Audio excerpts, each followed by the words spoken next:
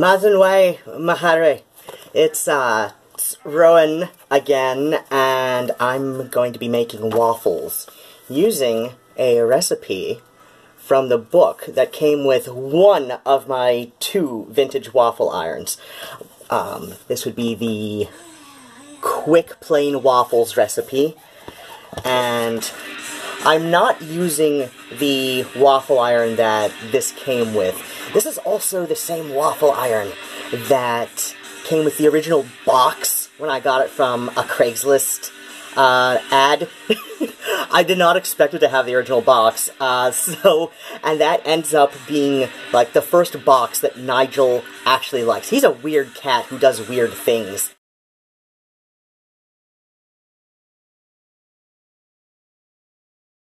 And for some reason, he was not the biggest fan of boxes until this box, and even now that he'll kind of get into other boxes, he definitely prefers this one, and he'll pout when the, when the other cats are in his box. So let me show you which waffle iron I've got. Yes, I know my stovetop is a mess.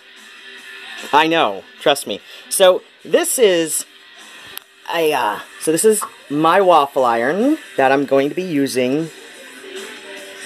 Okay, I haven't turned it on yet. Now, first let me show this off. Yeah, I know, it's really, really gross. So, it's got 2 patent dates on it, so something in here was probably updated, and I don't know if you can read this from here, but the later patent date is November 18th, 1924.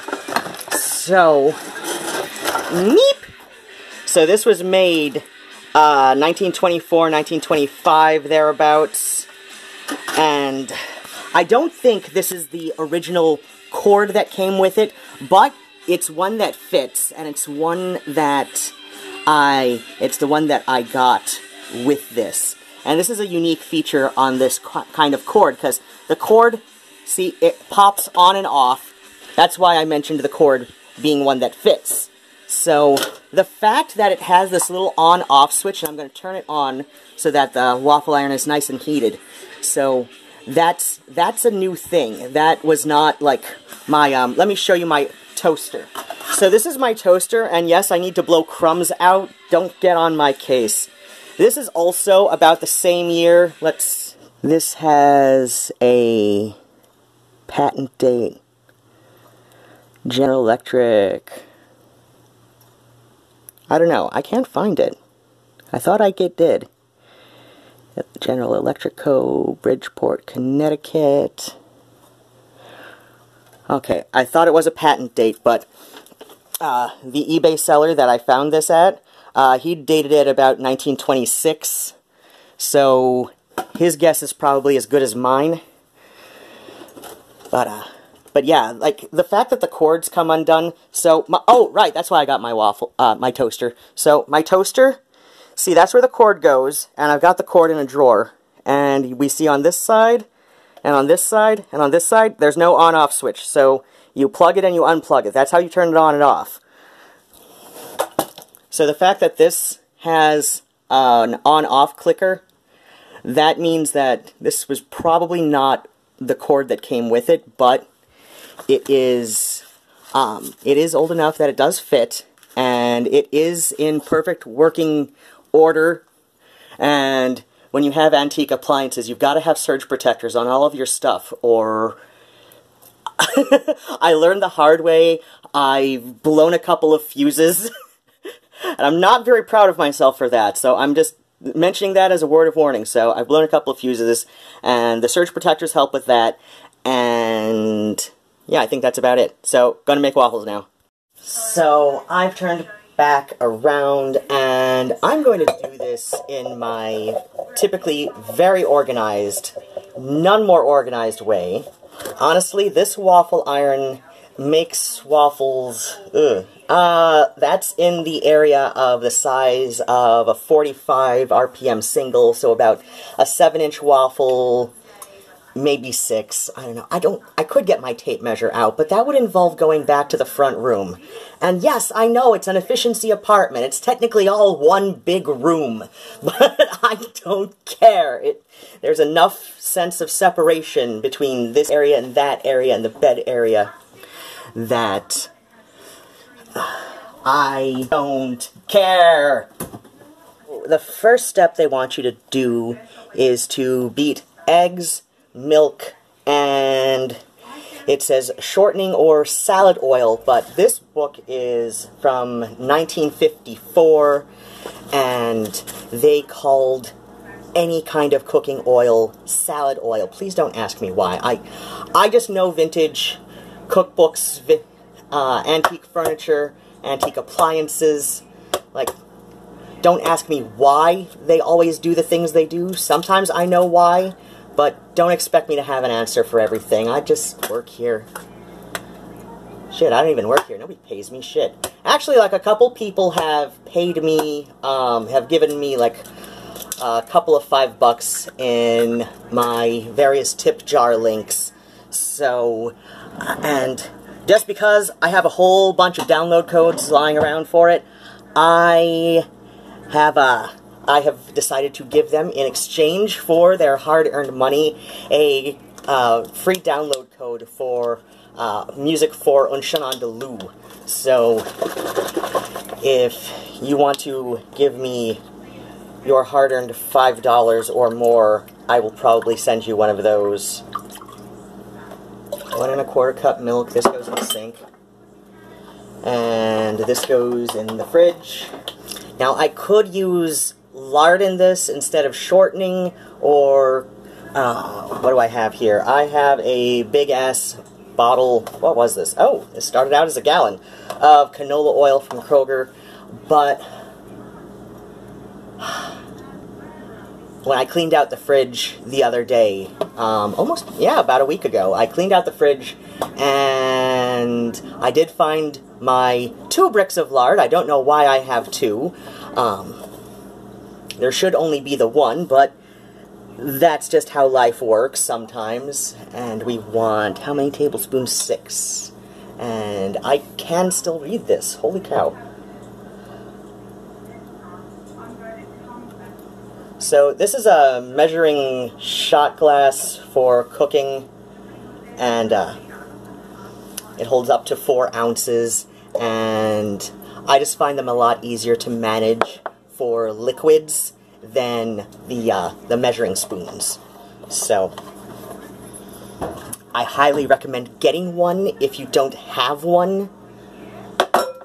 They are kind of a lifesaver. Now this says to beat it on medium with an electric mixer, but considering the size of the bowl, I don't necessarily trust myself with an electric mixer this time of night, especially when I really do need to clean up in here, but that's another story for another time. So I'm just going to use my egg beater. This is cast aluminium, Instant Whip, patent date April 20th, 1920. So this was made probably later that year, maybe 1921, thereabouts.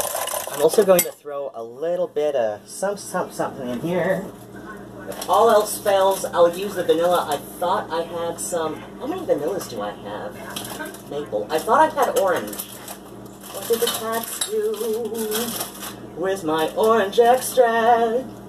Nobody knows yet. I thought I had orange extract, but I do not. So I'm just gonna throw in a... Oh yeah. Throw in a little bit of pure bourbon vanilla extract from Trader Joe's. See, then sift flour, baking powder, and salt together. Add to first mixture. Beat at medium speed, scraping sides and bottom of bowl with rubber scraper until blended about 1 minute. Is there anything else on the back I need to know? Oh, preheat automatic waffle iron at high.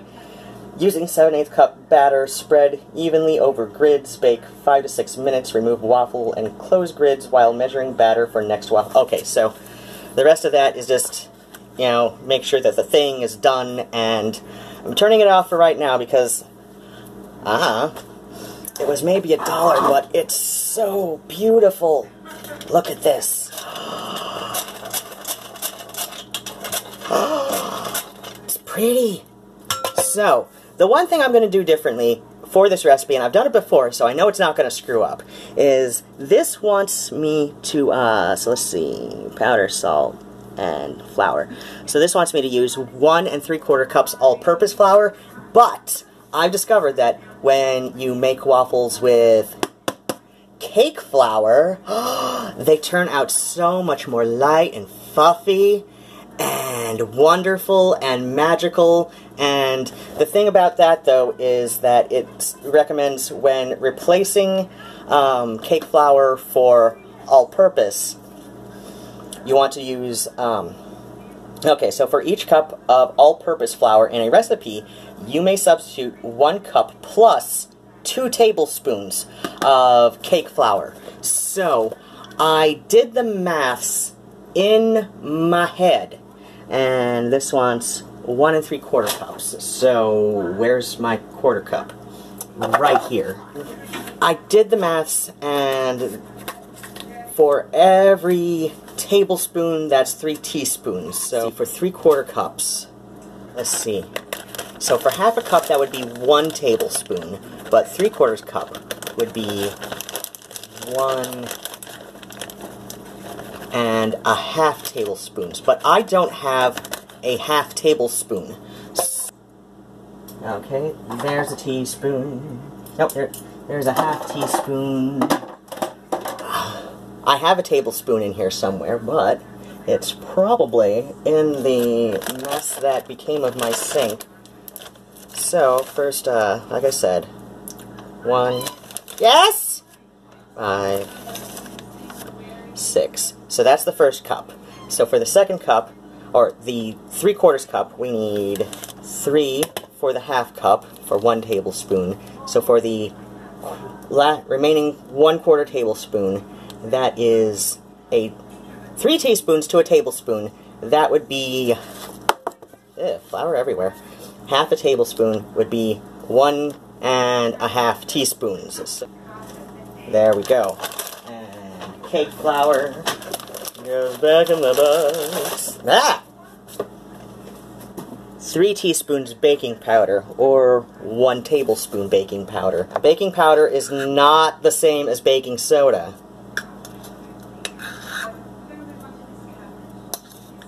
You do not want to substitute one for the other. If it calls for baking powder, use baking powder. If it calls for baking soda, use baking soda.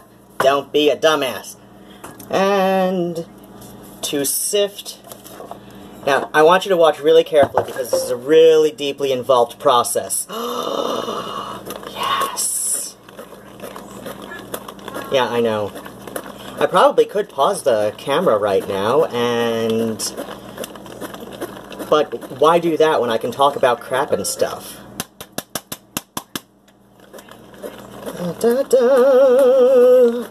Or I could make up a song about you and me and the end of the world. Thanks, cat. That needed to be on the floor. As one of my catchphrases around here, if I was living some kind of Truman Show reality, all you people at home would just, you'd hear something and you'd say it before I would. And that's one of those films that I feel was really underappreciated when it happened. You know, when it was first out, people were just like, what the hell do we make of this? Jim Carrey and a drama? What the hell? And he was amazing in it, and that is why I let him continue to live. Yeah, I know. Let me have my delusions of grandeur. Somehow there's coffee grounds in this now. But I don't care. They're my waffles, and I'm gonna eat them. There we go. What? Now yes, this said to do it the other way, but it also said to mix that into a small bowl, and I don't know. All I know is that every time I've done it this way, and my waffles turn out amazing. My mother knew D.B. Cooper, but that's all she told me, that's all she told me. My mother wants me D.B. Cooper, but that's all that she said. I know it's been over 50 years now, but I don't think that D.B. Cooper's dead. And you will get that and more on an eventually upcoming album of songs that I write and record, half of them at the bus stop, half of them waiting for the crosswalk to change on me, called 30-second fuckeries. Because these little nonsense songs that I make up off the top of my head for no goddamn reason other than to entertain myself and make the other bus people stare at me like I've gone crazy.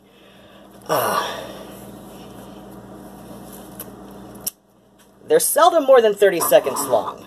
Some of them aren't even a full 30 seconds long. Please tell me this is still... Ooh, this is definitely still hot. Might want to turn on the thing.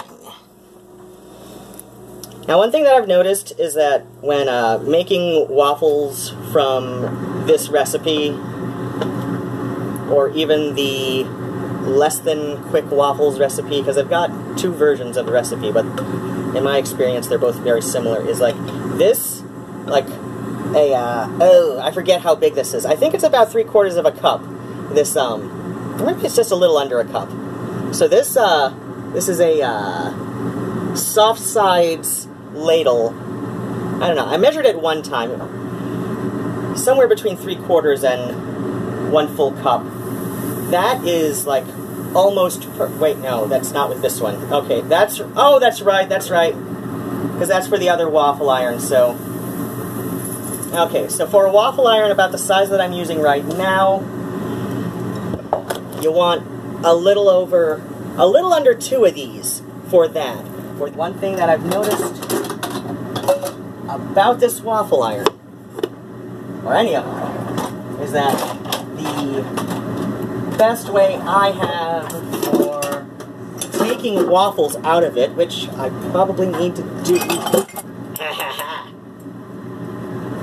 So this one looks a little underdone, but fresh waffles are just so much better than toaster waffles. And especially when you can adjust the recipe to your own tastes. Like, does this have...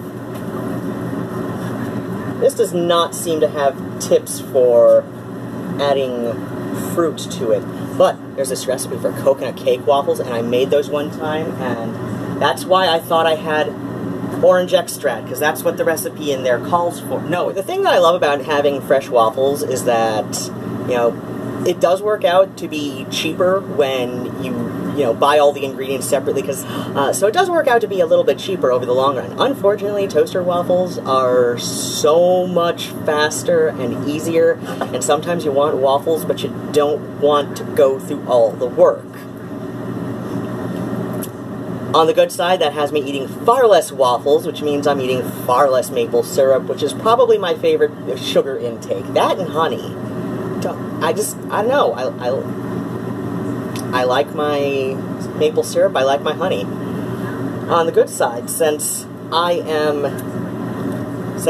now do, like, my fancy pants gourmet waffles, plus, like, my, I do not trust my ancient toaster with frozen waffles, because the sides flop down, and there's that, like, this raw coil. Let me show you. So, I also, like, see, this is why I don't trust frozen waffles with my toaster, because that is just, like, the exposed coil, and it's probably not too different from the inside of a pop-up toaster, a modern one, you know, but I figure these have been designed, like especially a brand new pop-up toaster, they've been designed with, you know, frozen things in mind, as well as bread. That was not. That was designed with toasting bread in mind. I might want to do the large recipe for this waffle iron next time. So I could probably make a half a one with what's left. Just try and keep it all on one side. So I'm thinking I could, since I've got the working microwave now, I could just store the leftovers, maybe with one of these wax wraps from Trader Joe's. That fails. I've got a few of the plastic storage bags. You know, if I can't soften this up enough to trust putting around waffles. I mean, I kind of do. It's halfway there. So yeah, I could try storing some leftover waffles. I think I'll have 2 full ones tonight. It's Fat Tuesday. And yeah, I know, I haven't been a practicing Catholic since I was maybe 12, 11, something like that. But, because my dad didn't make me go through confirmation, because he was afraid I would make a scene if he forced me to do it, which is nice. You know, so, I had to go to meeting house with my stepmother, because he was being very superstitious and prejudicial about the fact that I was getting interested in pagan stuff. So, but, like I said, I went to meeting house with my stepmother. She was a Quaker, and no, that could still stand another minute or two. So, but I still do, you know, Fat Tuesday and all of that, just because, as my own pagan practice, I now consider this the annual pancake feast of Hibernia. No, not Hibernia, Britannia, because she is a tutelary goddess of the of Roman Britain, and I have also repurposed St. Patrick's Day as, what is it? The cabbage feast of Hibernia. Yeah, because she's the equivalent for Ireland. Though she was a later addition to the pantheon. Now, I've read some stuff that I need to check and see how well it's researched about Britannia.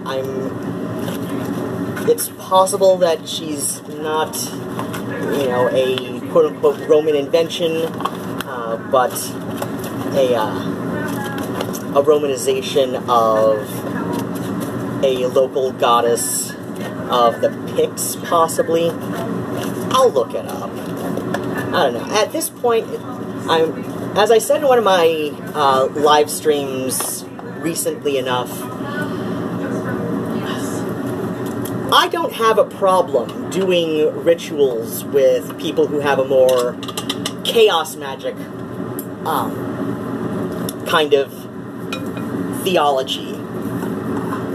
Because as a polytheist, I believe, specifically as a traditional polytheist who was formerly part of the Hellenic Reconstruction movement, I believe that the gods come from the cosmos, which is the hysiotic opposite force of chaos. And chaos isn't what we currently think of as chaos. Chaos is void. Chaos is without. And the gods come from cosmos, which would be the opposite of void, meaning that with. And so if they come from that which is with, then the gods just are. They just are. Where they originate doesn't matter. What matters is that they are, they exist, and our lives are better off in some service to them. And that's okay. And it's not necessarily that there's any one right way to be in service to the gods. It's just as long as you are. And as long as you are in a way that is most at home with your religion. And and your religious practices. Now, whether that means you are a part of a more organized group like Hellenion, which would be the major Hellenic recon-focused kind of group in the United States, or Isse, which would be the one in Greece, or whether you are doing your own practices and just, like, you know, you read and you research and you look things up, and this thing works for you, this other thing from this other thing works for you, and you kind of just concocted of this mishmash that a lot of people would call eclectic. That's not necessarily a bad thing, the eclectic pagan practices. I know a lot of recons, even former recons, like to be a bit derisive of eclectic practices. I am not one of those. As far as I'm concerned, eclectic paganism is another method of practice, and I'm going to take this one. And so eclectic paganism is just another method of practice, like, you know, like Reconstructionism is, it's not a religion in and of itself. There is a Reconstruction movement of pagan religions, that is true, but Reconstruction is not a religion, it is a method of practice. So, I've got 2 big-ass waffles, and... So since I save money on the waffles themselves, I sprang for the big-ass thing of maple syrup. Oh dear, I want to say I got this about 4 or 5 months ago. It's like November or December I got this. So you can see how often I have waffles, which is not very lately, but I have waffles, and since I'm having waffles that I make with my own 2 hands, with... Ooh, this has been out for a while, but it's okay. Oh, yeah, that's still fine. With homemade butter and good pure maple syrup. So I'm going to butter my waffles, mix the cats their dinner, and then go have mine. So, take care of yourselves, and bats and kisses, and I do love you all so much, and slan!